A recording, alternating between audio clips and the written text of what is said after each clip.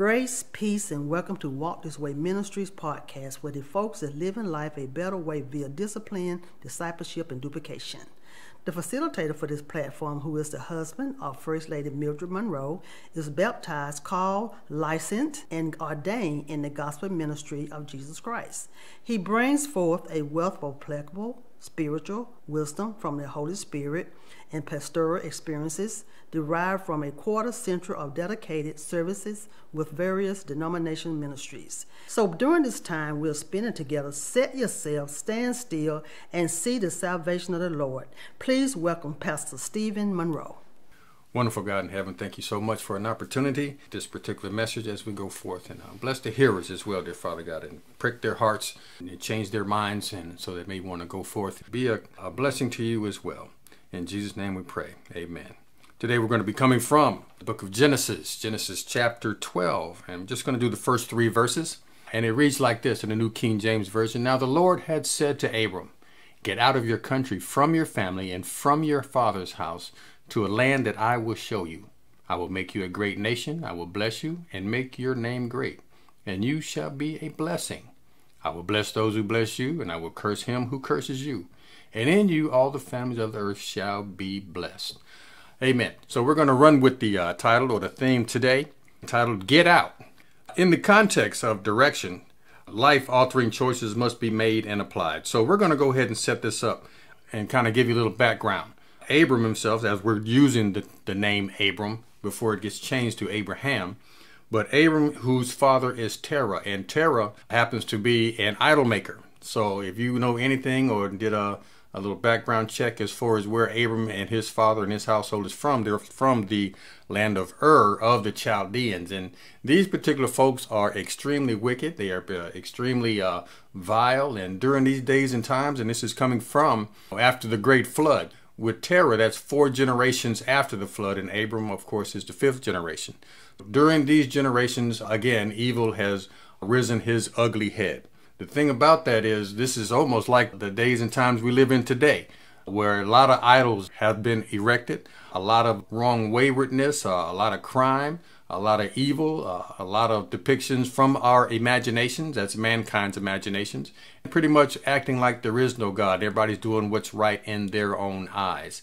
So this is where Abram is being called out of, that particular country. With that being said, do not be conformed to this world or its culture or its system, and it is very deceitful. The adversary has not changed his tricks or have not changed his modus operandi, how he would like to kick man off the Lord's agenda and get them going in a wrong direction. He doesn't necessarily want you to believe in him. He just don't want you to believe in God. So that's the adversary's thing, and he has not changed his mode of operations at all. So he continued to do the same thing. It just said we've succumbed to that thing simply because of the sinful nature or the flesh that we are dwelling in right now. And our flesh is inclined to kind of dwell in that arena.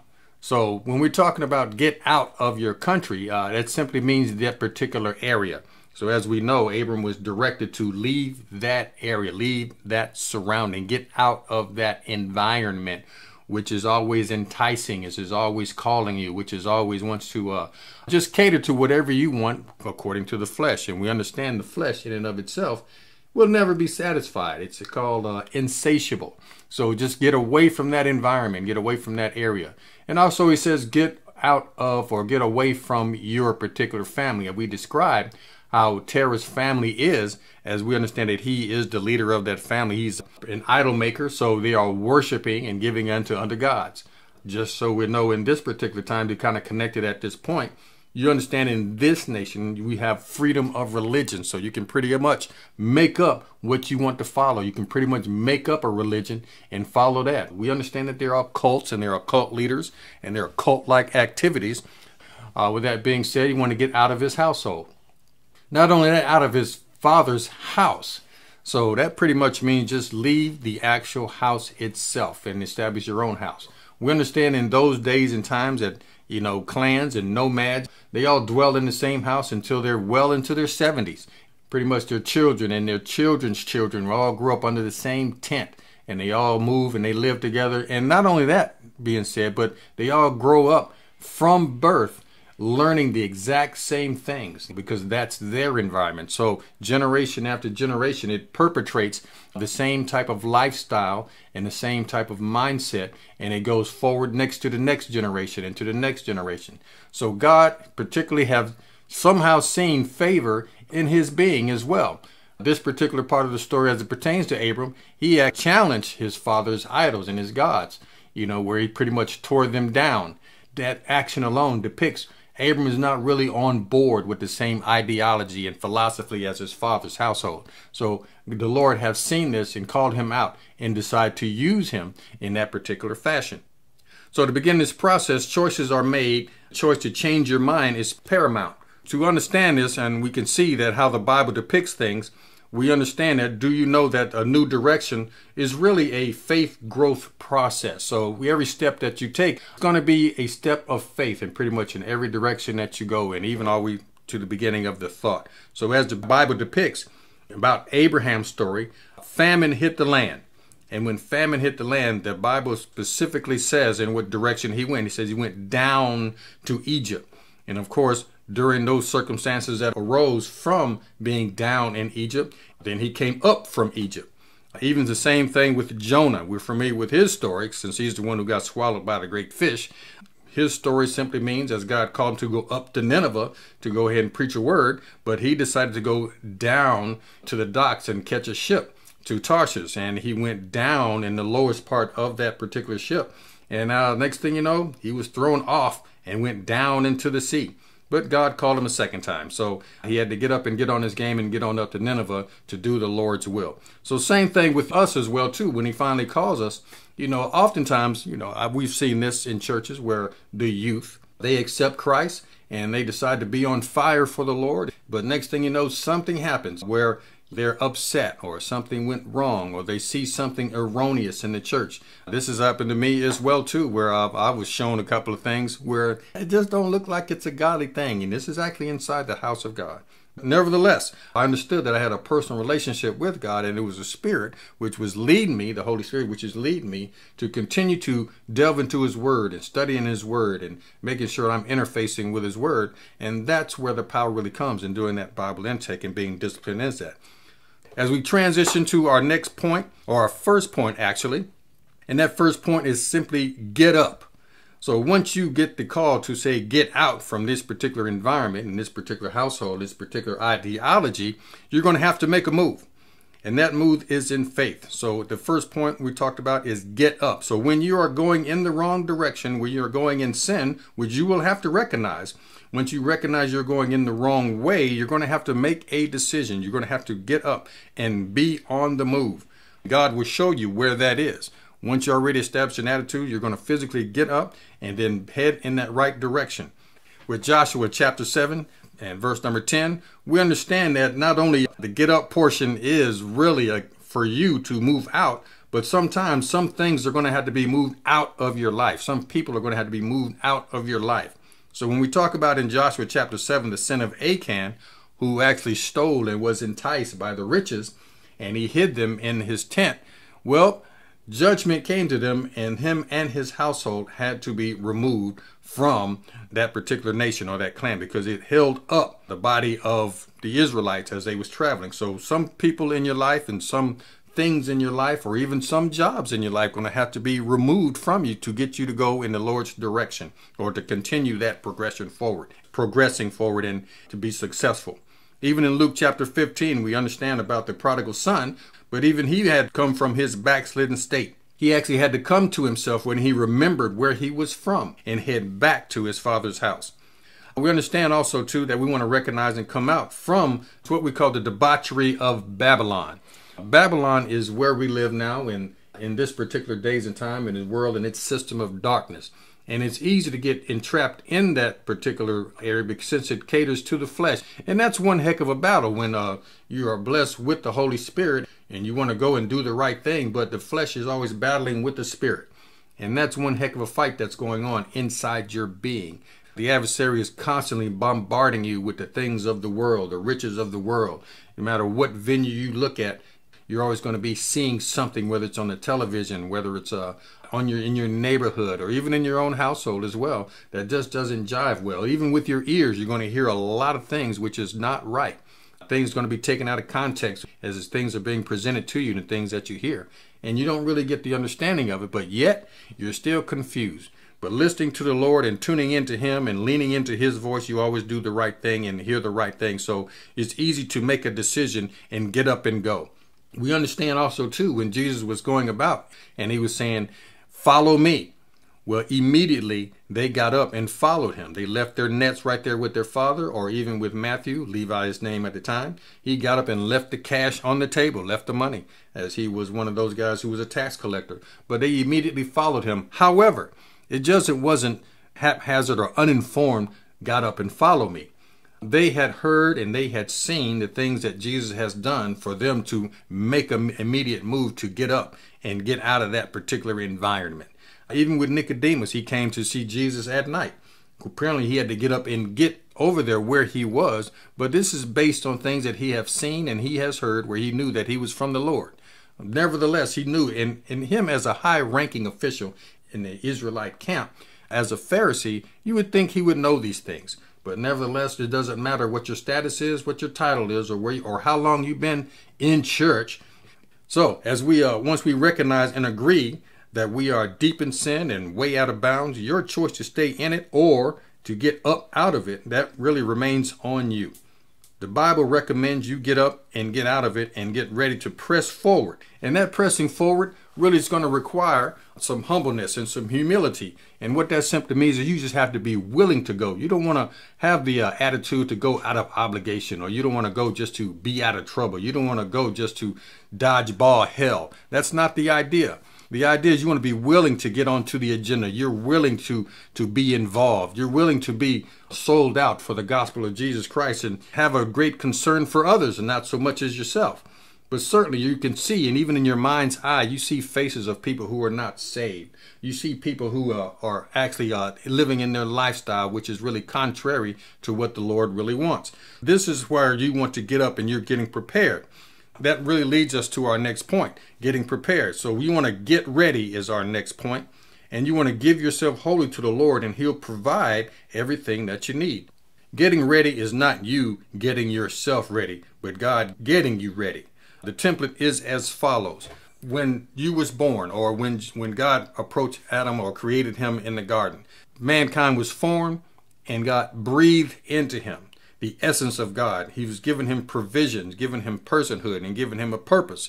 He gave him a place to stay in the garden on the east side. Not only that, but he gave him a task to take care of the garden as well. Not only that, he gave him a personhood, simply means he was made and created in the image of God. So there he has everything that he needs. And even today, for us, everyone has been given a measure of faith. It's just a matter of activating it. We understood, and we can reflect back, going all the way back to Abraham in the environment that he was in. And really, it was really thick back then as far as the way the world was back then in that particular time. Even before the flood, but yet evil still came forward. But even today, evil is running rampant. You can turn on the news and you can hear everything, and that justice is not being done. You was involved in that, contributing to that debauchery as well, and that evilness as well. But you have to recognize where you are. And even though we call for justice for those particular people doing wrong, that's really up to God to render that justice. We want to be with the mindset looking at it through the eyes of Jesus. And we want, just like we wanted mercy, we want mercy for them as well too. Certainly we want them rehabbed and going the right way that God wants them to go in. Certainly, but that's God's business and he's going to handle that. But our heart really goes out to not only the victims, but also those who are creating victims as well. So once that is done, how we continue to get ready for that? For God actually tells us or commands us to be spiritually disciplined in 2 Timothy 2:15. And that's for the purpose of godliness. So when you are studying and getting to these disciplines in prayer, Bible intake and fasting and journaling, and there's a myriad of disciplines that you want to get into for the purpose of godliness, but that's just not for you, for yourself. When God decides to use you, and when you come to a particular level to use you, he can use you to interface with other folks who are out there into society. So when you're out there in society, people can look at you, and then when you open your mouth, they can hear that there's something different about you. They can hear in your words and look at your countenance and see that there is something strange about you, and they're enticed where they want to come closer and take a look at you and hear more of what you have to say. They are what we call intrigued by what's in you and not you yourself. They see where you are, no matter what occupation you may have, no matter what status you may have, but that's all the Lord's doing, where he has you, where he wants you. And that's for the purposes of drawing people to Jesus. In 2 Corinthians 5:5, it says, be holy as you are, as he is holy. So by way of the Holy Spirit, he gives you assurance of salvation, past, present, and the future is given. In a military context, we see is very disciplined. For those who may have went into the military, as certainly myself with that experience, when you get there to basic training, they pretty much strip you down and pretty much give you clothes and gives you a purpose and gives you an agenda. They feed you and they house you, and not only that, but they train you. They give you everything that you need. That's not to say they won't put money in your pocket, because that's naturally, that comes also. But nevertheless, everything is provided for you. Blessings multiplied to you and yours from Walk This Way Ministries, and thank you for listening. If by chance you've been edified by our podcast, feel free to like, comment, and share with whosoever the Lord lays on your heart. And by all means, subscribe to be notified when new content is posted. Now that you're being assured by Philippians 1:6, and Philippians 1:6, just so you know, it says, for him who has begun a good work in you, he is going to complete it until the day Jesus comes back. Really, you're just allowing it to happen, being willing to allow that to happen to you as he continues to prepare you. We often ask ourselves sometimes, well, I'm just not a patient person. Well, you have the patience, you just have to use it. And God is going to draw that out of you, because that prepares you to be prepared for everything that's thrown your way. Some things you're just going to have to wait for. Some things you're going to have to sit in until God comes to get you out of that, because you're there for a reason. And just to kind of give you a little background, we understand that David was anointed king as a young man, as a boy that was taken from the sheepfold. But it wasn't until 40 years later before he began being the actual king. Matter of fact, he had to be on the run. He went into a backslidden state. The king was trying to kill him. All of those things was to prepare him to sit on the throne and be the person that God wants him to be an example, so that we can see him being a type of Christ. So certainly you had to go through the valleys, and you had to go through some high waters. You had to go through the floods and fires of life until God gets you to where he wants you to be. Until that particular time, until he's finished, or you completed your particular task or his will for your life. So now, as we can see that happening, as we make an application of our said disciplines by walking by faith. Remember, all of this is by faith, because God has taken us somewhere. We can kind of look back. I don't know if you're familiar with your history or not, but even on D-Day, storming the beaches of Normandy, those people from a military perspective had to be prepared before they got there. And they were prepared, and some people lost their lives at that particular time. But for the overall purpose, it actually changed the course of World War II, just because they went in to the battle prepared. In these particular states, the 54th Regiment of Massachusetts, they stormed Fort Wagner. You probably can see a good depiction of that in the movie Glory with Denzel Washington and Morgan Freeman. But yet, nevertheless, even though they may have lost their life, it sets the stage or a turning point for history. What we're going for is talking about get moving. That's where we want to get to our third point. Once we get up and decide to go, and next thing you know, we're going to be getting ourselves ready, because we know that this is spiritual warfare and it is extremely graphic. But yet, once we are getting prepared, and that never ends, we get moving. So every step you take, commanded by the Lord, is really a leap of faith. The Lord has already stationed you where he wants you to be and will relocate you as he will. Preparation by way of the discipline of prayer will result in action. Remember, that's just not a one-way conversation. We're just not giving him a laundry list of things that we want or want to do, but we're going to have to wait for that particular response. And when we get that response, it's time to get moving. As we see in Exodus 14 and verse 15, God was simply pretty much telling Moses, what's that in your hand? Time for praying is over. It's time to get moving. So time to move under God's protection. So with that being said, he had to go through the waters, of course, and he had to leave Israel. 2.5 million people had to walk through that particular sea. With that baptism that you receive, you are now putting a mark on your back saying, now I've been initiated into the body, and it's a public thing, and I identify with the agenda of God.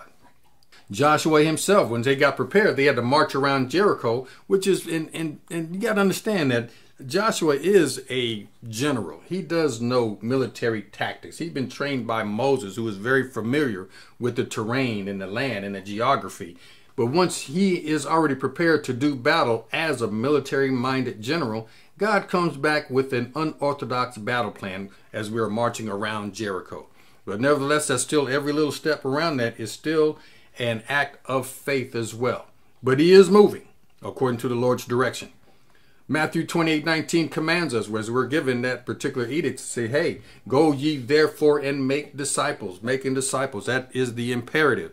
That is a moving effort. You're going to be sent to the highways and the byways and to the hedges to weed out where those people are hiding in the darkness, and or have been engulfed in darkness, or have been captured in darkness. But nevertheless, that's what we're charged to do, and the Lord is going to make a way for that. Not only that, it's going to make a way for you to exercise your gifts, and your gifts are specifically designed to bring people to Christ, but also to edify the body of Christ, and also glorifying God. So this is how we walk. This is how we go through life. But it all begins by getting out. So the template is in place, as we can see in Mark chapter 10. In Mark chapter 10, we see this particular template as the blind man Bartimaeus, as he recognized who God is, and he calls on him, says, Son of David, have mercy on me. And the world is trying to stifle him and get him to be quiet, because the world look at him as nobody, and he wants you to look at yourself as nobody, since you're blind and you're debilitated and you're handicapped. Keep pressing forward because you've heard, okay? And that's how faith comes. It comes by hearing. And then once God has called him, or Jesus called him forward, he asks you, or he writes you a blank check, and he says, what do you want? What can I do for you? And he says he wants to see. In asking that you want to receive your sight simply means you want to understand. You want to be prepared. So that's what that wants. And then once you're prepared, then you get moving. Because in that Mark chapter 10 arena right there where we see blind man Bartimaeus, he begins to follow Jesus on the road. And he recognizes he's going to be following Jesus on the road, because Jesus tells him, now your faith has healed you. Go your way. And then the text says he followed Jesus on the way, because now he's on one accord with Christ, because he follows him along the way. So all that is a way of saying, hey, I'm going to get out of this world system. I'm going to be getting out from under the influence of this world's culture. I'm going to be getting out from the influence of the drugs and alcohol abuse and immoral relationships. You want to get out of all of those things so that you can be prepared by the Lord. And all that begins by changing your mindset. Changing your mind to accept Christ as your personal Savior. Allow the Holy Spirit to guide you, teach you, and lead you, and also to listen out for the Lord's voice when he sends you where he wants you to go. And all these things we pray, amen. It is our frequent, fervent prayer here at Walk This Way Ministries that you are impacted by every Christocentric message that you hear here. If as a result of listening to this message you have accepted Christ or returned to fellowship, praise the Lord. If you are walking well, we encourage you to continue. If you believe in discipleship and membership is what you seek, give us the opportunity to feed you until you can feed yourself and subsequently feed others.